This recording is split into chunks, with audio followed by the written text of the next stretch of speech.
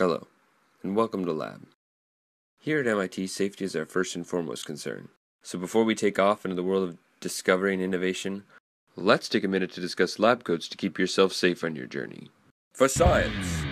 As a policy, MIT requires that all individuals working in labs wear lab coats when dealing with the following: hazardous materials, unsealed radioactive materials, and biological agents greater than biolevel safety 2.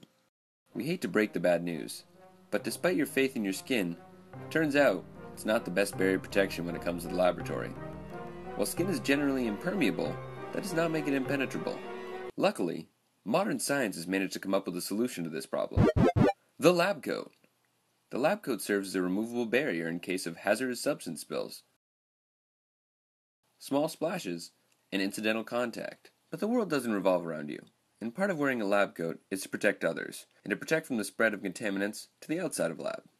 While a lab coat is always a must, not all lab coats are created equal, and there is certainly not one lab coat to rule them all. Lab coats come in a variety of shapes, styles, and sizes, so find what is best for your situation. Base your selection on the type of hazards you're likely to encounter in lab. Considerations like these include flammability, pyrophoric protection, and radiation protection. Other features are also available, such as snap buttons and elastic cuffs. Most importantly, always ensure a proper fit to prevent unnecessary risk.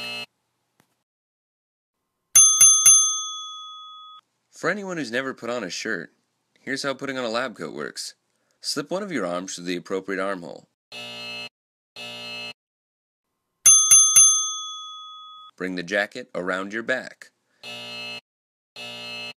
Place your other arm through the opposite armhole and pull the collar around your neck.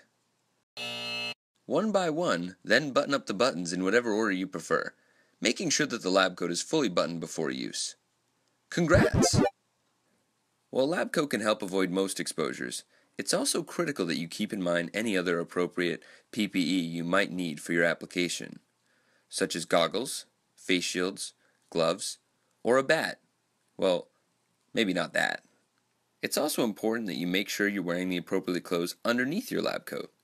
Sorry, Walter White, this is a real lab. To protect your legs and feet from splashes, spills, and shrapnel, closed-toed shoes and long pants are strongly suggested. In the event that your lab coat gets soiled, it should be treated as contaminated waste, removed immediately, and washed or discarded. In the rare event of a fire, immediately stop, drop, and roll. If someone else catches fire or has an incident in lab, assist them by smothering with a fire blanket or directing them to a safety shower in case of chemical exposure. As always, EHS is happy to help with any and all questions regarding lab coats. From what the policies are in your department regarding lab coats, to what sort of lab coat is appropriate for your applications. For more information on how to get a lab coat, visit SmartBuy. See you in lab!